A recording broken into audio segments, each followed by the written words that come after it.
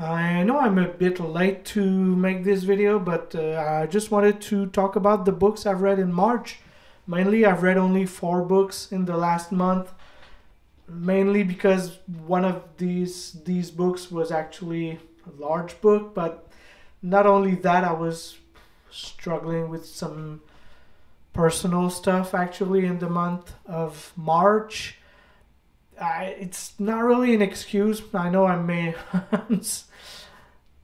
know it looks like I'm making a lot of excuses, but not really. You know, it's just I needed to take some kind of break on with books I've read in March. So to kick off the month, I started reading the Foundation series by Isaac Asimov. And I read the first book in the Foundation series. I'm liking it so far. The only problem I have with Foundation is mainly with the tech aspect of it. Mainly because the main resource is nuclear.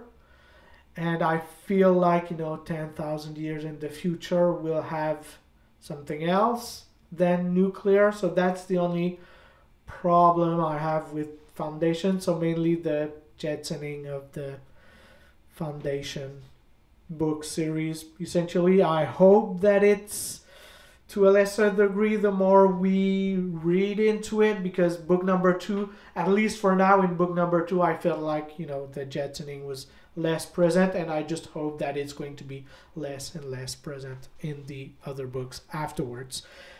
Then in March, I read The Darkness That Comes Before by R. Scott Bakker, so part of the second Apocalypse series. So the first trilogy is the Prince of Nothing trilogy. So this is book number 1 of both these things. And it's dark, and it's at times it's hard to read. It's not, I wouldn't say that it's as violent and gripping as maybe the Gap Cycle was. By the way, I really need to do more videos about the Gap Cycle because I really enjoyed these books. But back to The Darkness That Comes Before, it's darker than the Gap Cycle, but what I want to say is that it's less violent, less graphic actually, but it's on par with the misogyny, I think. And I don't think that the author is misogynist, but I just think that the world in which the characters evolve is misogynistic.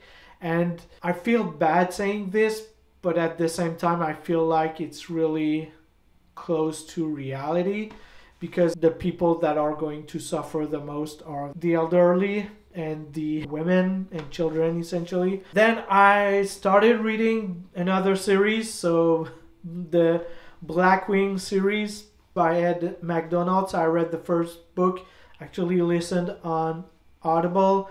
Blackwing, it's a really cool book. I've read somewhere that it's like Bloodborne but in book. So if you need to know something about me, is that I'm a huge From Software fan. So Dark Souls and Bloodborne, Elden Ring, all these games. I'm a huge fan of all these games.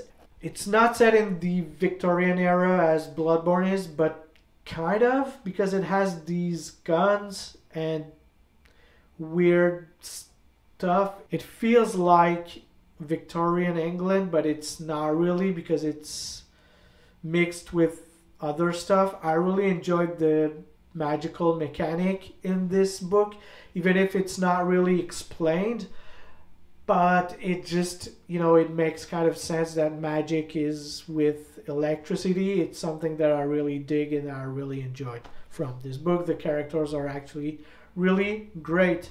And then I tried to start another series, but The Fury by John Farris. If you've watched previous video from me, I've actually did a review by another book by John Farris, so Nightfall, which I really enjoyed. I really liked this book. It was one of my favorite book from last year, but this time around, The Fury, it's just so messy. It's a mess. I did not finish this book. Unfortunately, I watched the movie and I hoped that the movie would be better, but it's not really. It's still just a mess, actually. I don't know if I'll read the series, to be honest, mainly because the first book was so bad I didn't finish it. But on with Book of the Month.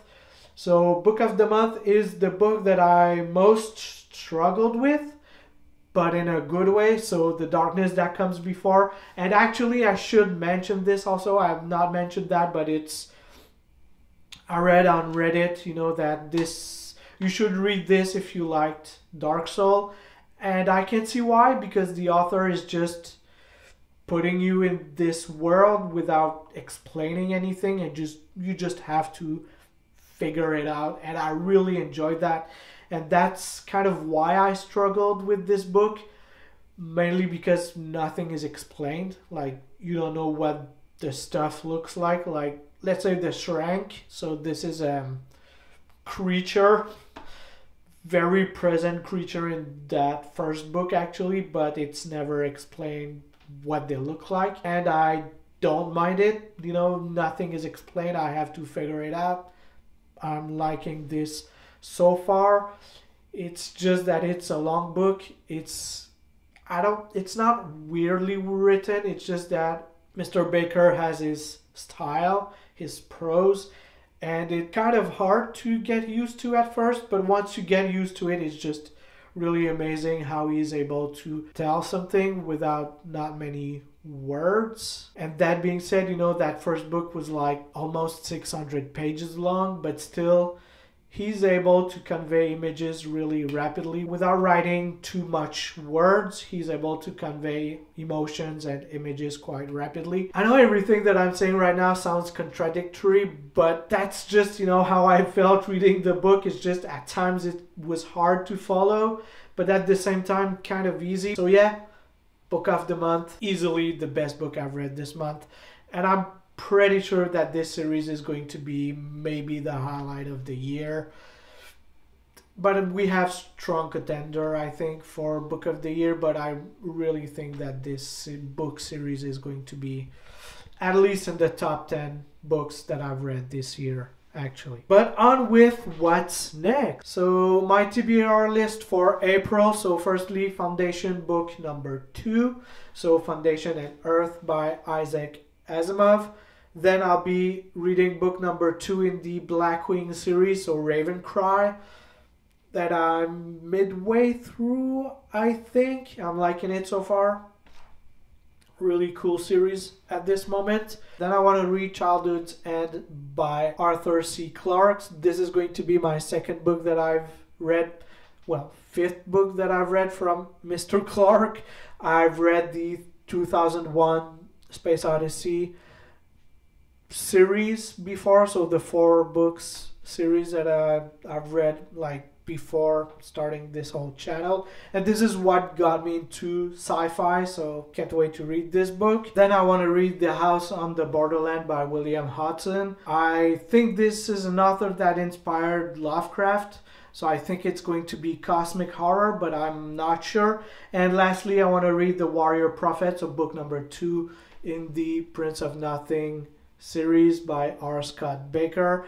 I have high hopes for this book. I can't wait to read it and talk to you guys about it. That's going to be it for this monthly review. Thank you if you've made it this far in the video. It really means a lot to me, and I'll see you in the next one. Peace out.